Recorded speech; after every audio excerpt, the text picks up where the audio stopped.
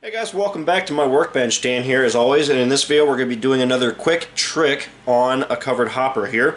This is going to be my wavy panel wash effect. This is nothing new. This has been done in modeling years before, and some modelers can do it better, but a lot of you guys have approached me about this particular technique because you've seen some of this on my box cars lately and a few hopper prototypes that I've done, so I figured I'd show this for you real quick and discuss this. But basically, if you can see this, you can see how the sides of this hopper have that wavy panel effect, and this is pretty prototypical for an aged prototype, especially on these older smooth side covered hoppers where they have the ribs evenly spaced apart. A lot of times you'll see the panels start to bow out, they start to dent inwards a little bit.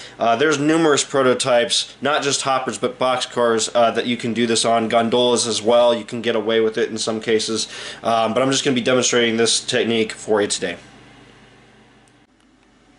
Alright, so one thing to note on this prototype, I'm pretty much doing a darker, older covered hopper prototype, so I've actually gone in here and laid in some airbrush work between these panels to darken the yellow on the car body first, before I have applied this wash. Here you can see I've already done a few panels and I've cleaned off a logo to get me started, but I did basically some primer weathering. I call the airbrush work primer weathering. This is just a thin wash of earth brown and black. I've shown many videos of me making this wash and spraying it on similar cars. You guys can go back in my archive and refer to some videos on how to do this airbrush weathering technique. But essentially this is our primer weathering. It's been sealed in with an airbrush first. I can't just weather over that, because if I do, it would take that airbrushed paint back off. So this has to be sealed in properly before we do any oil work or any other acrylic work or anything else to the car sides. So that's important to note here before we get started here. But the actual wash technique is the final weathering technique to the sides, and it can be layered and repeated however many times you need to. But I generally find with these covered hoppers I can gauge it based on how much of a heavy weathering buildup I do on the panels first. So this initial weathering has made it so that I really only need one effective wash to get me the right rust tone, but this can be repeated a few times to get the proper color.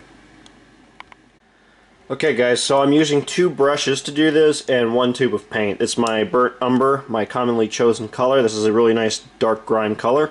I've applied some of my little mixing paper here. You guys are familiar with my setup. I generally will dab a little bit of paint on my paper, and I have a little bit of odorless thinner set aside. I highly recommend odorless thinner over just water. These are water mixable oils and you can dilute them with water. However, with water you have less, I guess, potable time, you could say, where the paint's viable. It starts to dry up very quickly and the pigment doesn't separate properly and mix properly and so on and so forth. The thinner helps to blend this paint a little bit better, and it gives you more working time. So I highly recommend that you use odorless thinner with water mixable oil. I know that's kind of confusing, and a couple people have asked me questions about that, but I do almost always now use the paint thinner compared to water for my oil paint. Anyways, that's the paint I'm going to be using. The brushes I'm going to be using are important here. This is the main application brush. This is what we're going to be using to apply the oil to the model first. And this is the brush where the magic happens. This is just a flat, thin tip brush. These are super cheap. You can get these at any craft store. They're like $1, $2. These are perfect for doing the wavy panel effect, and I will demonstrate that.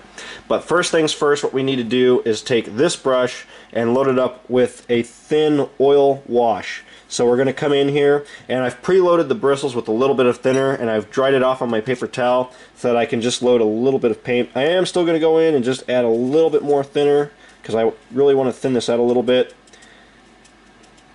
And let's go ahead and demonstrate here.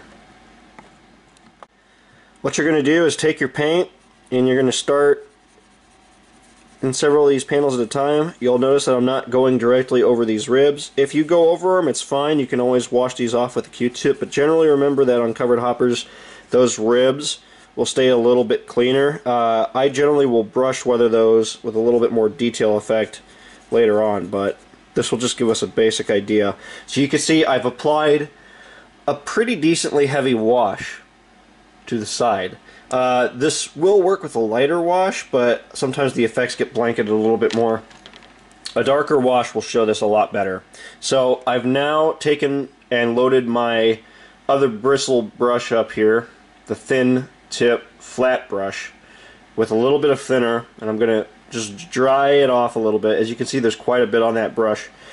And I'm now going to take, and I'm going to, well, I gotta set this up so that it's not going to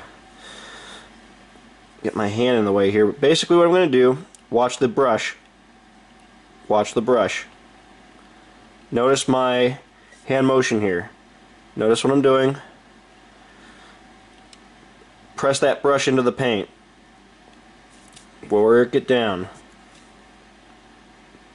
Blend it down. Just like that. Pull some of that extra paint off. I don't really want that. Grab a little bit more thinner. Blend it down. Notice that I'm kind of swatting the brush into the side of the car like this, and I'm just working that paint down like that. And I'm really overworking this here for the sake of demonstration because I'm really trying to make this visible, but you can kind of see what we're creating here. And it looks pretty harsh at first, but keep in mind we can work this back out a little bit if we need to. We just are going to wait for this to set up maybe a little bit more. I apologize, my hand's in the way here. I'll set up another shot so we can see this a little bit clearly, but if you look at my hand specifically and you watch what that brush is doing, let's go ahead and zoom out a little bit. Watch my hand. Pay attention to my hand and the brush for a second. Notice the motion. I'm just letting my hand rock a little bit, and I'm just forcing that brush down into the paint to create a wavy effect. But I'm keeping it pretty straight here. You can see I'm not getting crazy with it. I'm just letting the brush simply flow inside those panels with that rocking motion. Here's a better shot here. So we take the brush, we've applied our basic wash to these 4 panels first. It's a heavier wash. We're going to take our brush that's been prepared by dipping it in the thinner. I've patted some of it off, and I'm now going to take this brush and I'm going to come in here. Watch the brush motion. Watch what I'm doing with the brush. I'm not just pulling that paint down. I'm forcing the bristles into the paint like this to get it to pull up a little bit, and then I go through again, add those waves. Isn't that amazing? But it's very prototypical for these cars. And again, this is a very simple technique. This does not take a lot of effort to try to get down. All you got to do is practice it a few times. And once you take off on a covered hopper like this, you can do it over and over again and just get some amazing results. But you can see how it's been built up. And it looks a little harsh at first. And if you guys aren't 100% satisfied with the wash, let this dry up a little bit. Then take a flat bristle brush again, same way. Maybe take a little bit more thinner off so it's a little bit drier. And then you can just simply very lightly go over, but do not overwork it so that you completely obliterate those waves in that wash. You just want to go over and smooth it out a little bit, and that'll help to blend this out just a little bit more. Here on these panels in the corner, you can kind of see where I did that, and if I probably better take the model here to show you, but if I can get it in shot here, on these end panels, this is where I've gone through and I've smoothed those back out a little bit, and you can see it creates this really subtle wavy effect, but subtle is better because you don't want this to be, you know, so obvious and noticeable. Most of the time on prototype cars, it's very subtle and it's worked into the sides over the years, and a lot of that grime just builds up subtly. So this is a very good way to model this effect on these kinds of covered hoppers, and like I said, it works very well in box cars as well. I have numerous box car prototypes where I've done this on, and it works very well. So the only other thing I'll say about this, make sure you go back through, clean off these ribs. All you got to do is take a Q-tip, for example this kind of Q-tip. If I get it set back up, all you got to do is come back through, hit these ribs up, clean them back off, and like I said, I'm going to go back through and I will hand weather these ribs because mostly the weathering is a little bit more detailed. So I will go in and I will weather these separately from the car body.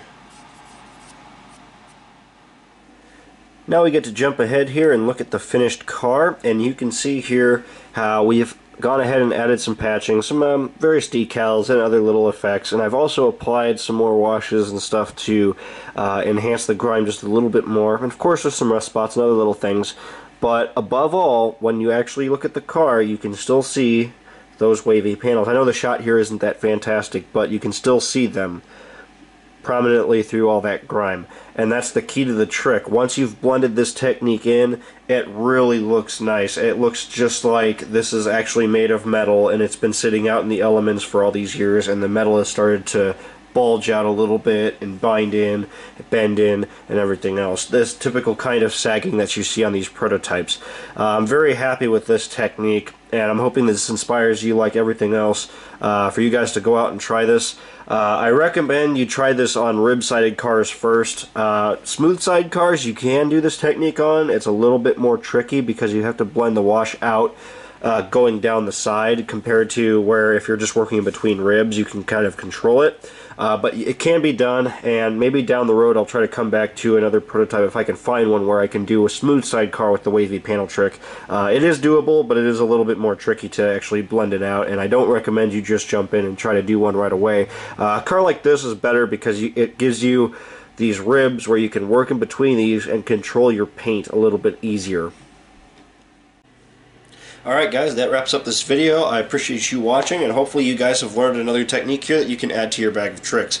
We got plenty more to cover, so you guys can stay tuned for that. But for now we're going to start moving into full car weathering. I got a couple different prototypes I want to start working on, and I'm going to start trying to film some stuff over here, kind of over New Year's weekend. I think I'm going to start some projects up as it's coming up fast. So we'll try to get some more stuff done and give you guys some exciting content. I got another update coming up here pretty soon too, kind of towards the end of Christmas.